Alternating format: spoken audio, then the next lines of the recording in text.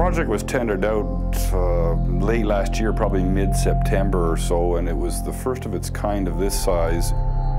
The project price was about $7.3 million, which is a huge guardrail type job anywhere in North America. Our main focus as a subcontractor is sign and guardrail work along with minor grading projects. We have taken a company to what it is today to be able to take on the type of projects that we're undergoing on Highway 2 with the cable barrier system.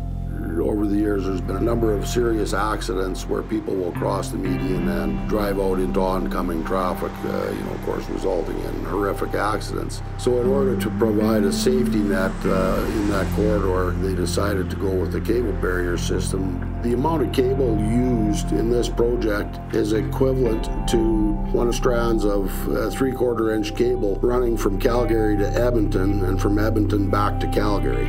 Between Calgary and Red Deer is probably one of the busiest corridors in all of Canada. So our guys have taken the steps to make it as safe as possible for our employees and as well as the traveling public. Something new to every one of us.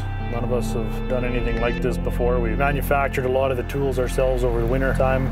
A lot of good ideas coming from frontline guys doing this stuff all the time. All these machines, basically searched on the internet, found something that would probably work. Manufactured the head to drive these sockets in. Took some other ideas for spooling cable.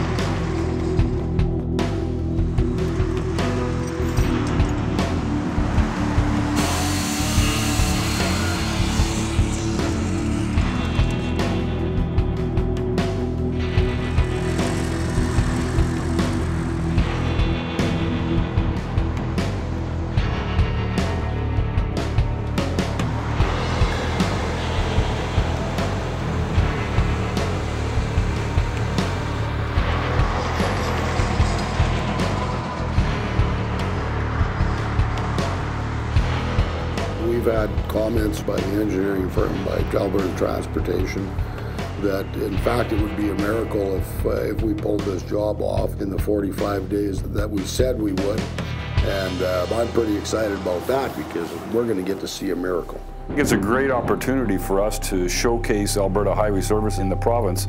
We're working close with the consultant and the government, and from what I understand, both the consultant and our client, the Alberta government, are very happy with what we're doing so far.